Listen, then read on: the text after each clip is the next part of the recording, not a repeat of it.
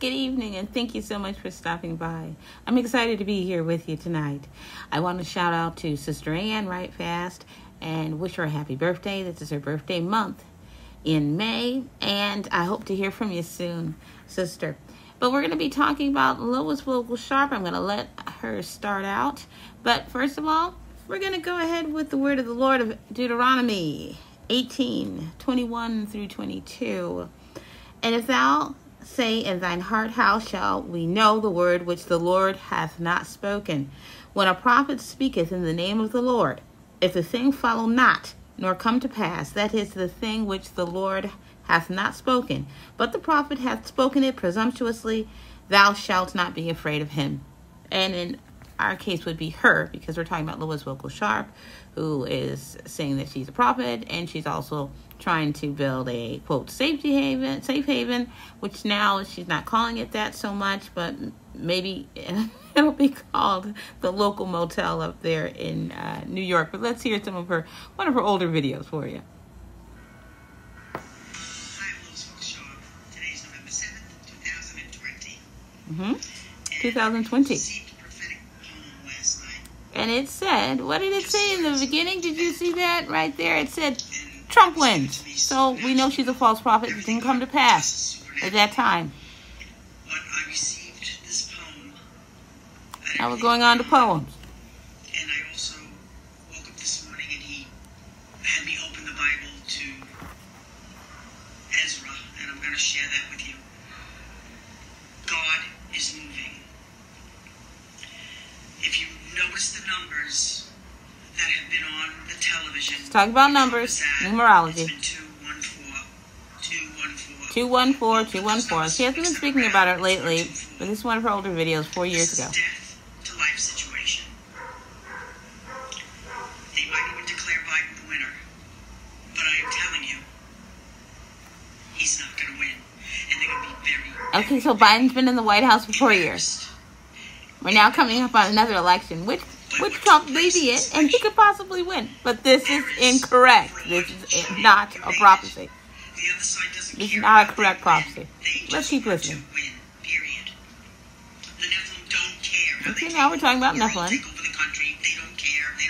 which she says are interstellar beasts that used to live on the earth. Maybe not beasts, but things. I'll say things. You will see soon enough that you voted in the wrong man. Because I am going to give you words of the Lord. Words of the Lord. Esther. Oh, this is the fun part. I am Esther.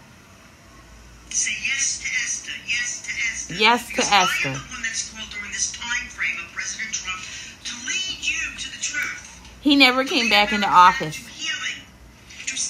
So that is another false prophecy that she's saying about herself. In the name of Yeshua HaMashiach, he's our Lord and he's our God.